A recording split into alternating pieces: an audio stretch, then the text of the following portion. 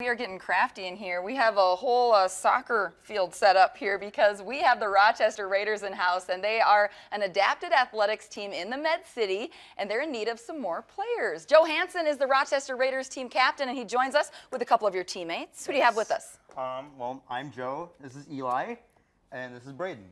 Thanks for being here, guys. Of course. Rochester Raiders. You guys look like you were ready to rock and roll and get playing some soccer today. So who are the Rochester Raiders? The Rochester Raiders is a adapted co-ed team here in town. We consist of multiple high schools with physical disabilities, and yeah, we're here to have fun and here to play. So what sports do you play?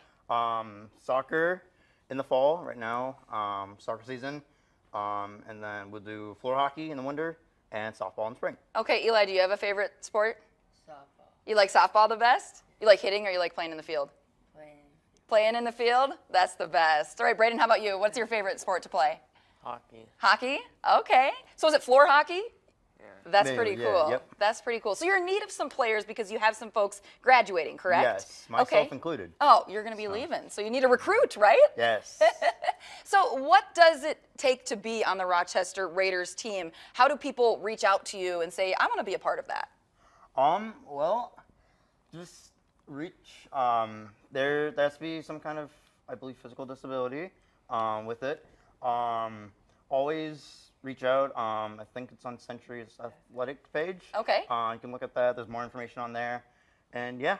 So how do you practice? When do you practice? We usually practice on weekdays. Okay.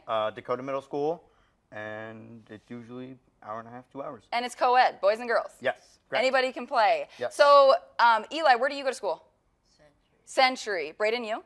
Byron. And you go to? John Marshall. John Marshall. So all around the area, high schoolers can participate. How old are you guys? You're a senior. Yep, I'm 18. Eli, how old are you? 18. 18 as well? Byron. From Byron. And how old are you, Braden?